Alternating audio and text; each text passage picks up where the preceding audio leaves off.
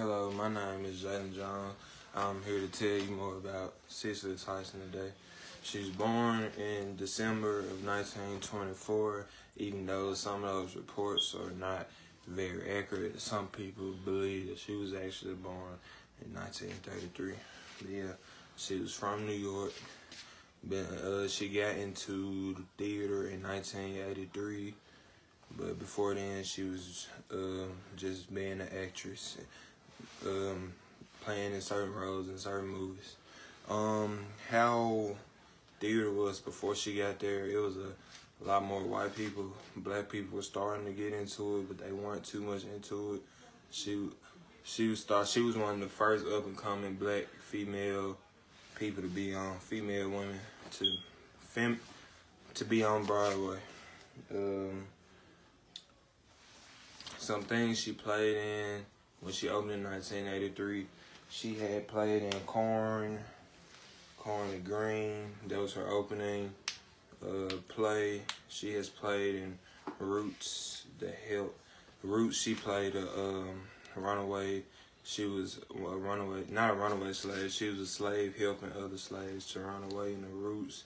In the Help, she was a housemaid that was just being helpful throughout the movie, helping with certain things.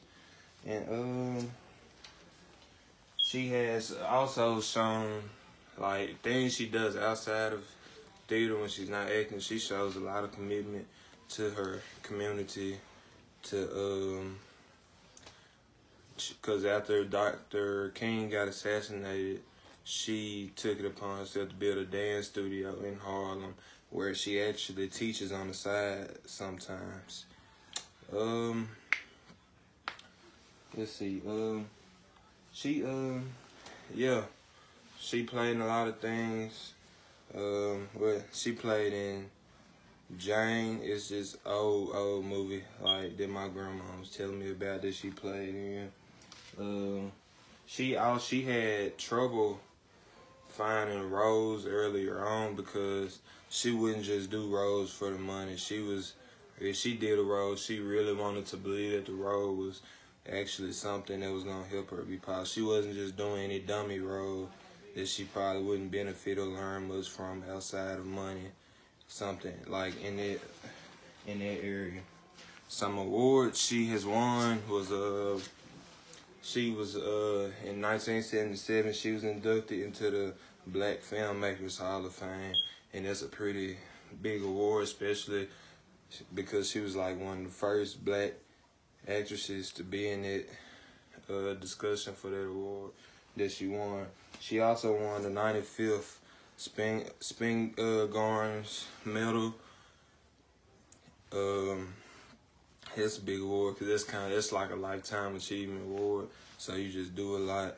Like that's an award you earn from hard work and dedication and working throughout, like very hard.